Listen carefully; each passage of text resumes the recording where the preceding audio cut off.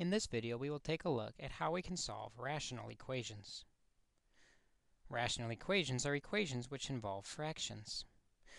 We've already seen rational equations like this one, 2/3 x minus 5/6 equals 4. And what we found out in these problems is we could multiply each term by the least common denominator to clear the fractions. The least common denominator is 12, and so we will see us multiplying each term by 12 so that we can reduce the 12's with the denominator. 12 over 3 is 4, and so we have 4 times 2x, which is 8x.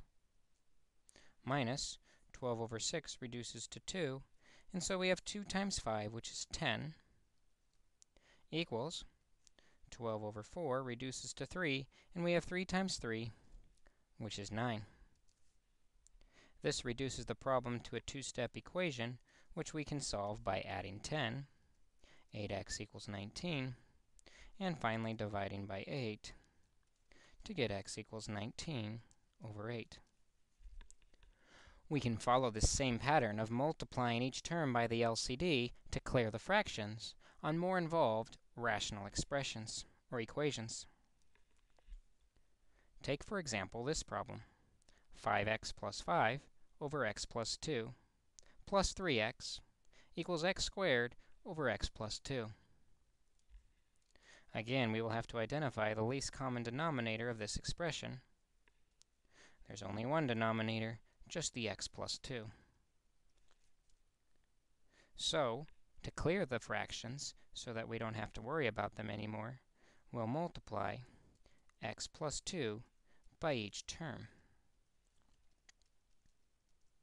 Notice we also multiply the x plus 2 by the 3x, even though it wasn't a fraction.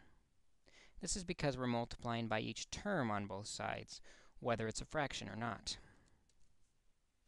Now we see the x plus 2's divide out of the first fraction, leaving 5x plus 5 plus 3x times the x plus 2 equals the x plus 2's divide out x squared. We now have an equation with no fractions that we can solve like we have in the past. Start by distributing the 3, giving us 5x plus 5 plus 3x squared plus 6x equals x squared. We can combine like terms of 5x plus 6x on the left side, so we now have 3x squared plus 11x plus 5 equals x squared. When there is an x squared in the problem, we want it to equal 0 so we can factor. So let's subtract x squared from both sides, giving us 2x squared plus 11x plus 5 equals 0.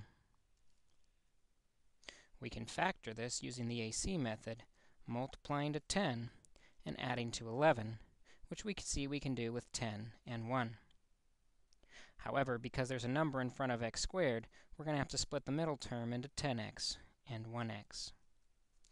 We now have 2x squared plus 10x plus 1x plus 5 equals 0.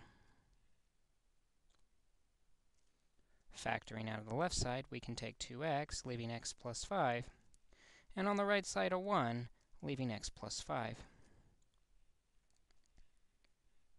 We now have x plus 5, the common binomial, times 2x plus 1 equals 0.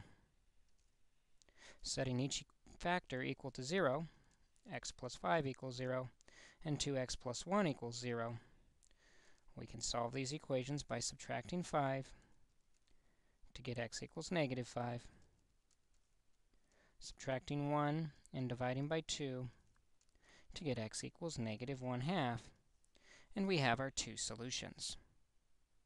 However, one thing to be aware of with fractions is that the denominator, specifically the least common denominator, cannot be equal to 0. We will want to check our answers in the LCD. Plugging negative 5 in for x, negative 5 plus 2 is negative 3. That's not 0, so it's OK.